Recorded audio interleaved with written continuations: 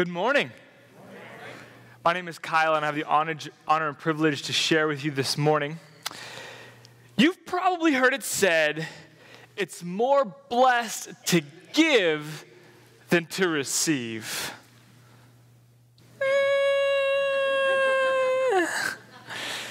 But is it really? Really, come on. Like, if you're going to be honest here, if we weren't at church, if the pastor wasn't right there, if you were going to get shamed by the person to your left or your right, would you really say it's more blessed to give than to receive? About 2 or 3 weeks ago, I was on the UC Davis campus. Our college ministry, Catalyst, has weekly worship gatherings there, and we were setting up for the night, and there was about 150 students waiting right next to us for a midterm. They had Scantrons in hand. You could tell they were crash studying their notes because they hadn't studied enough in advance. They were trying to get the very last equations crammed into their head so they'd have it for their midterm. And in the middle of these 150 students preparing for a midterm and Catalyst getting set up for our worship gathering, I get a phone call. The phone number is +84 space something, something, something. I'm like, what is this? Maybe a telemarketer, I don't know, and for no good reason, I just answer. I say, hello? The person says, hello, is this Kyle? I'm like, yes, this is. Who's this? It's your Uncle Barry. I'm calling from Vietnam. Are you watching this? Now, to most people, the question, are you watching this, seems vague. Like, are you watching what, someone might ask. But if you know me and my family, every single person in the Thomsen family would know exactly what Uncle Barry's talking about. He's talking about Game 5 of the NLCS. He's talking about how my Dodgers, you can hate me for that later, how my Dodgers have just taken a 5-1 lead, and we're about to go to the World Series for the very first time in 29 years since Kirk Gibson hit that miraculous home run in '88, my very first, youngest, and most fond sports memory. Are you watching this? I said, no, I'm not watching it, but I am following it on my phone. And he said, I'm about to buy tickets. Do you want to go? Do I want to go? Are you kidding me? Do I want to go? Yes, I want to go. I'm going to go to the World Series with my Dodgers for the very first time in 29 years. I am running up and down, bouncing like this, spinning around in circles, hands up. I'm high-fiving every single person in Catalyst, and all of my college students are done high-fiving all of them. So now I'm going up and down that line of 150 students. We're high-fiving these strangers, and they're like, leave me alone. I've got a midterm. I'm stressed out. I go to UC Davis. I'm like, I'm going to the World Series.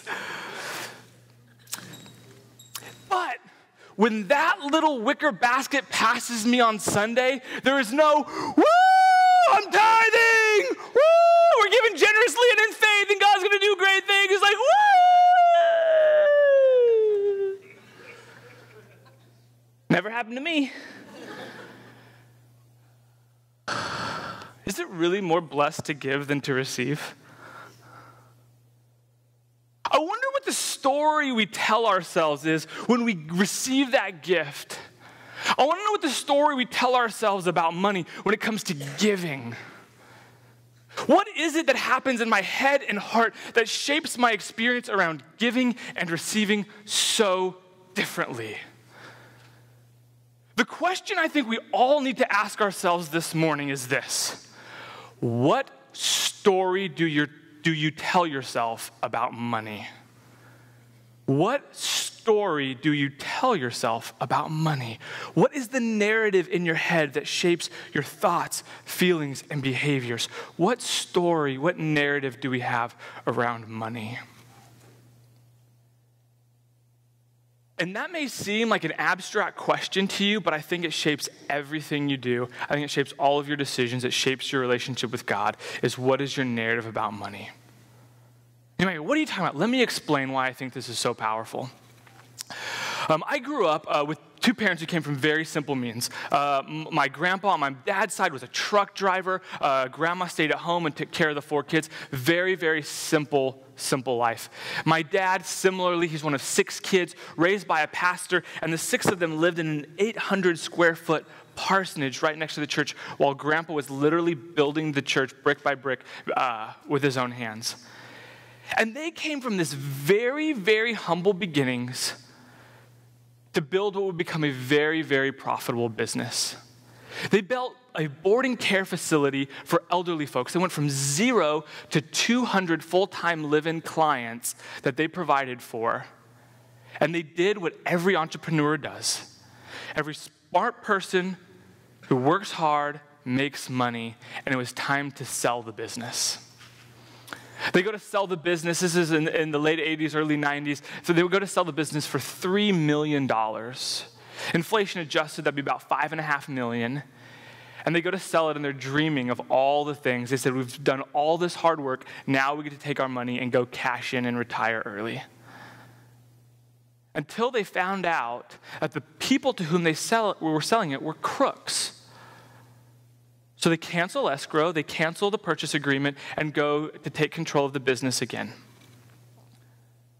Licensing believed that by entering into a sales contract, we had forfeited our license to operate this board care facility.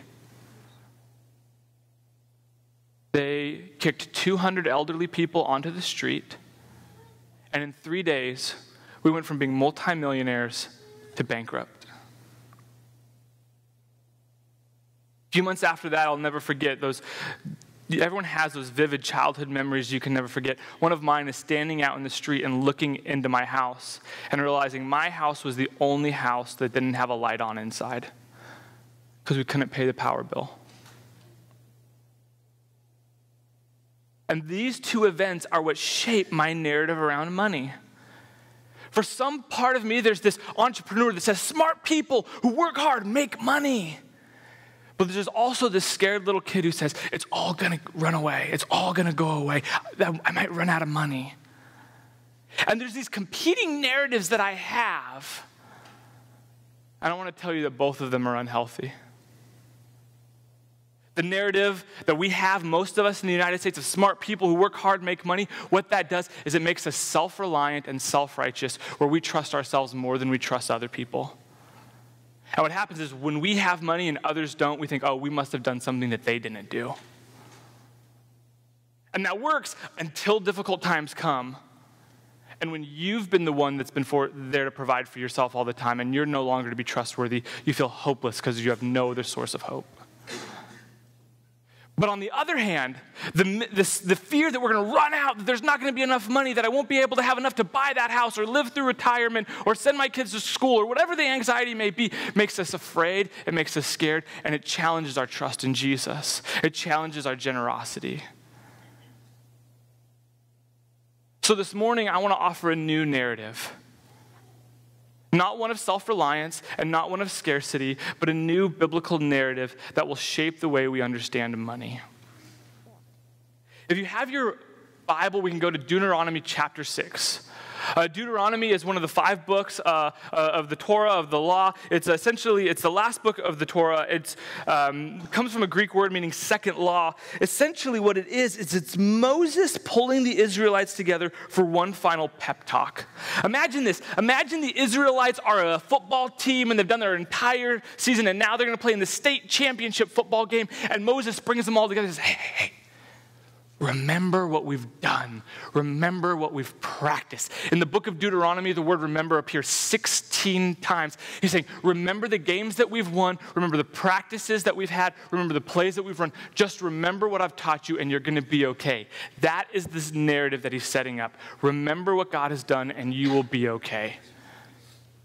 Deuteronomy 6, verse 10.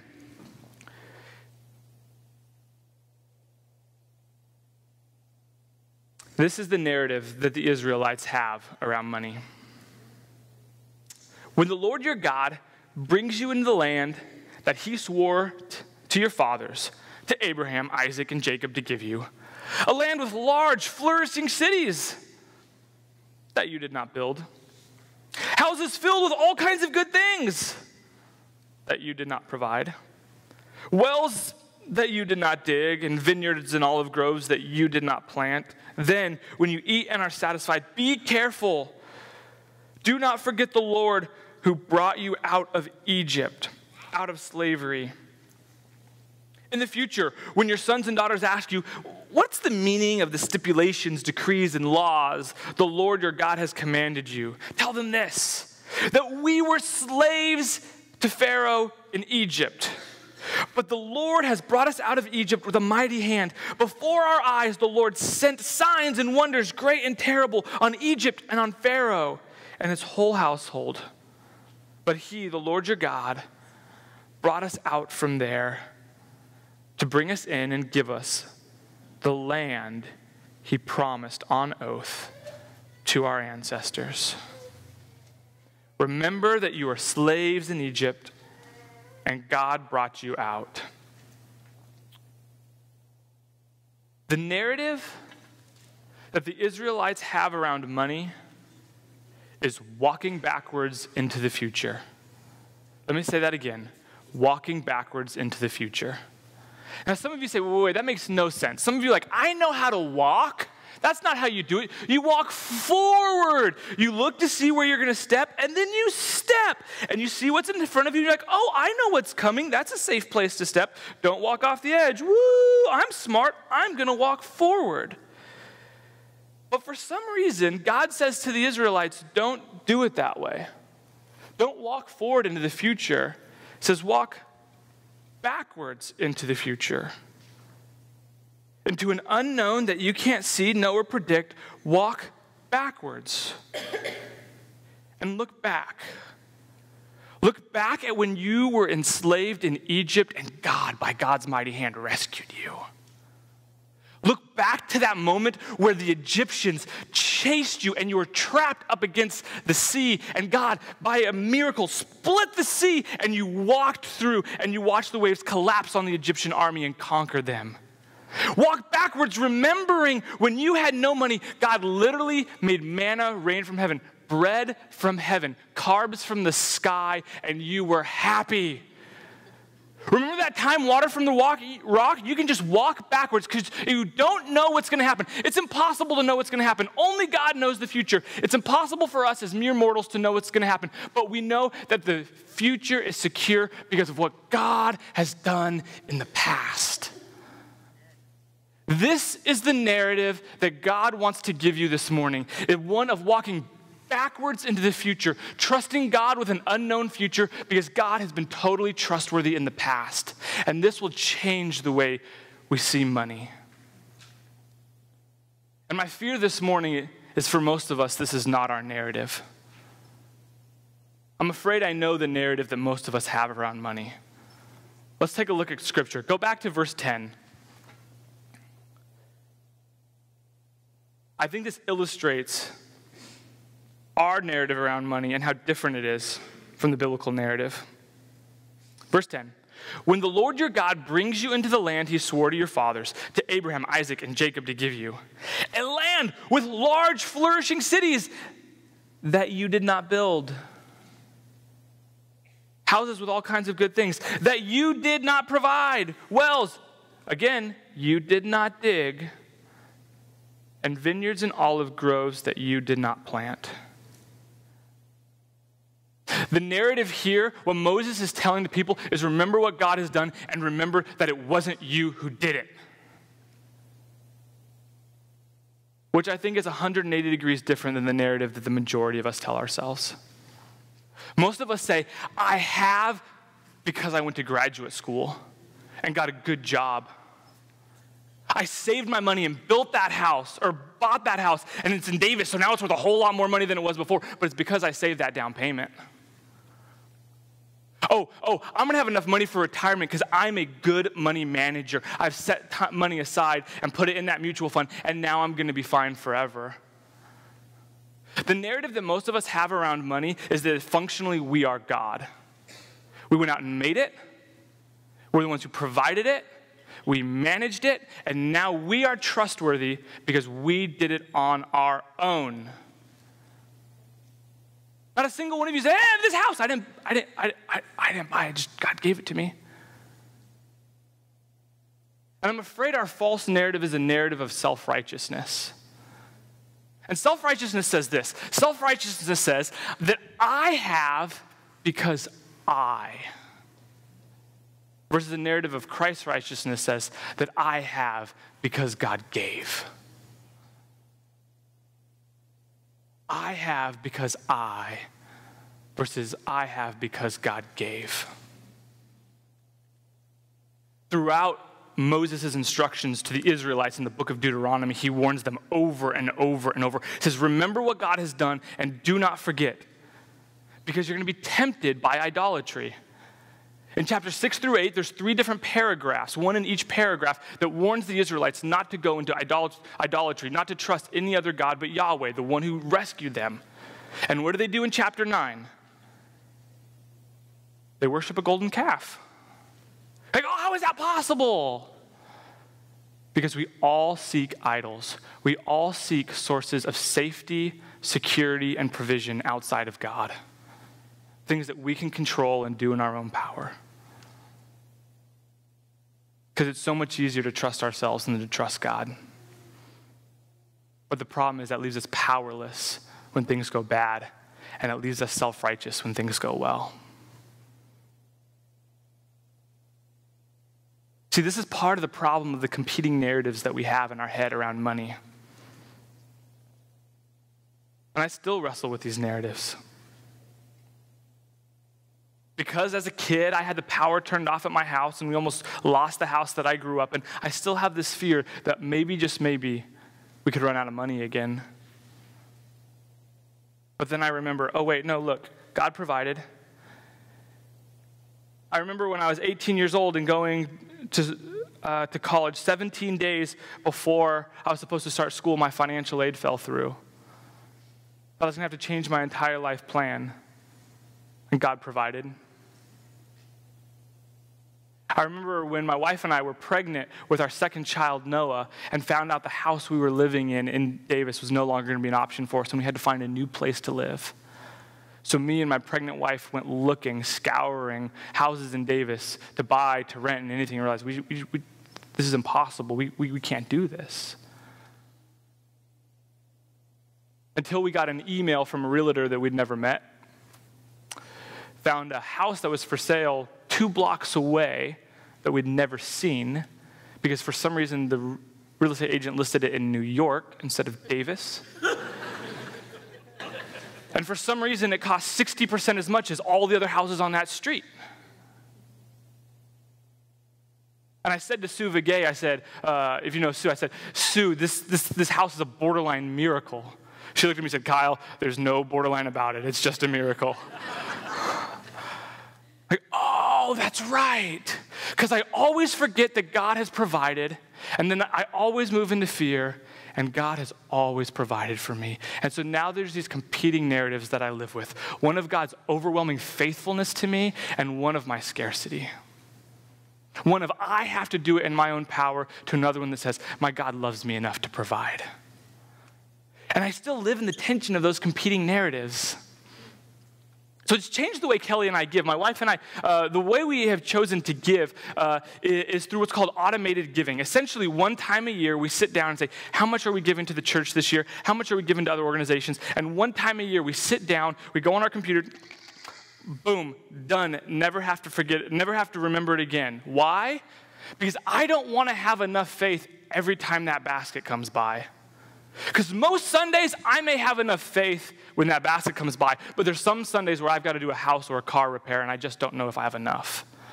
There's times during the holidays when we've been buying gifts or whatever, and cash on hand is a little low, and like, I just don't know. But what we've figured out is it's best if we only have enough faith once a year and then trust God the rest of it. And you're laughing, you're like, Kyle, you're a pastor. You should have more faith than that. I know, I agree. I totally should have more faith than that. But this is the power of the competing narrative. The devil saying it's all on you or it's all going to run out. Versus the narrative that says, look at what God has done. You see, again, as Kelly and I are trying to figure out, hey, how much are we going to give? We came to this realization a few years ago that for many of us, this idea of giving a tithe, giving a 10% was like high bar, 5-star, top of the line. That was a goal to shoot for. And we essentially said, if God told Israelites, who are essentially peasant subsistent farmers, to give 10%, how much more could we in the wealthiest nation in the history of the world give? And for us, we said it was no longer good enough to say, we're going to try to give 10%. There was no way I could look at God the Father who gave me life and Christ the Son who died for me and say, God, I know you gave me 10%, or I know you gave me 100, but I'm just going to give you 10%. It just wasn't good enough. Because I realized that was a way of self-righteousness, of trying to say, what do I have to do to be in control of this?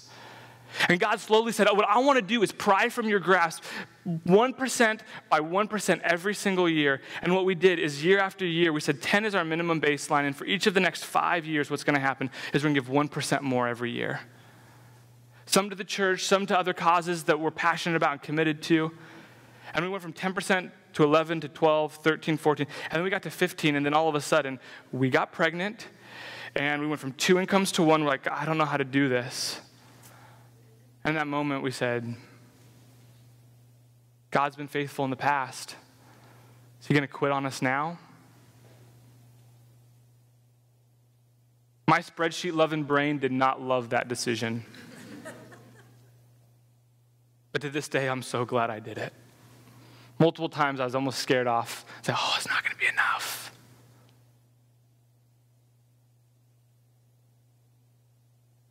This is a story of the Israelites. This is my story. But let's not forget University Covenant Church. This is our story too. Some of you were in the room when this happened. Some of you were not. So let me tell you essentially the rough version of the story. Back in the early 2000s, our church had experienced significant growth. People were coming to faith and being baptized and following Jesus and giving their lives to Christ. And all of a sudden, we were in this little building in Anderson, and it just couldn't fit anymore. And we loved this place in Anderson Road, but we're like, what do we do? Do we build a new building and right here and just make it bigger? Can we knock a wall out and make it big enough so that we can all fit? Do we stay just the way we are? Do we maybe go to the entire opposite side of town, spend millions of dollars on a new piece of land, millions of dollars on a new building? And there's the question of what do we do? And in the midst of discerning and deciding, and the congregation trying to sense, what is the Holy Spirit? What is God leading us to do in this moment? Dick and Barb Lindhold stood up in front of the congregation, 2 founding members of the church, and they said this. This church was started decades ago with 6 couples, 6 young families, graduate students and recent graduates who in faith believed that God wanted there to be a church in Davis like this church. Before they had a pastor, those 6 families went and bought a piece of land and said, we believe that God is calling us here to do this. What seemed crazy, they stepped out in faith and said, we're going to buy it. So then when the move from that place to this new place created stress and anxiety, wonder and worry in our congregation, Dick stood up and said, God has been faithful to us for over 30 years. Do you think that God is going to quit on us now? And what happened is it triggered our memories as a church to say, that's right, God's been incredibly faithful and generous to us. And the same God who provided in the past will provide in the future. Our church decided to live into that narrative. Our church decided to walk backwards into the future, into a new place, a new building, new opportunities, new challenges. And we've seen, even just like we see today, we see lives continually be changed by the gospel because we led into new challenges and opportunities, trusting not that we were good enough and smart enough to figure it out, but because of the faithfulness of God, we could take a risk and we knew that God would catch us.